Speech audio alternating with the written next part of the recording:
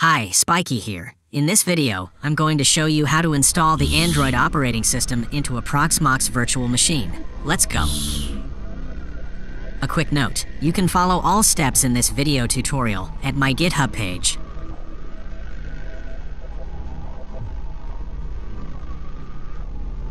But now, first, we are going to log in into our ProxMox dashboard we've installed in the video shown in the upper right corner.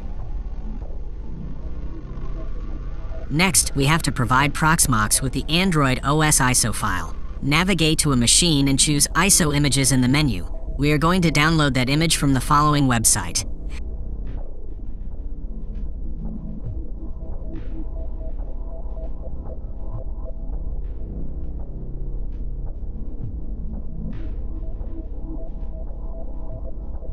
After we've downloaded the ISO file, we are going to upload it to our ProxMox machine as shown in the video.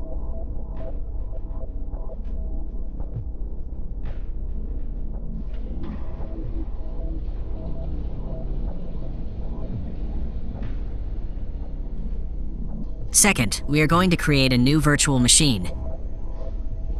Give it a name.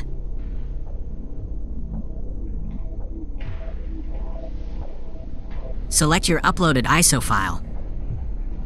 Default system settings are OK, next. Default disk settings are OK, next. Default CPU settings are OK, next. Default memory settings are OK. Finally, click Finish. Start the bastard up and choose to install the Android operating system to a hard disk.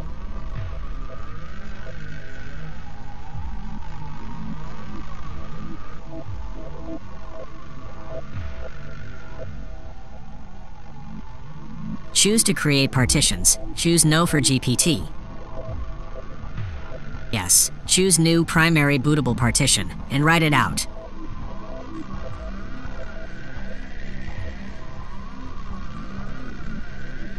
Quit the partition wizard and choose the created partition to install Android on.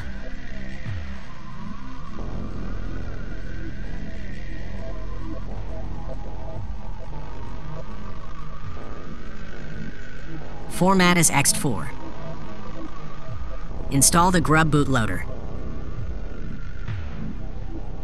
Don't install it as a debug operating system. Finally, run the Android OS and wait for it to start up.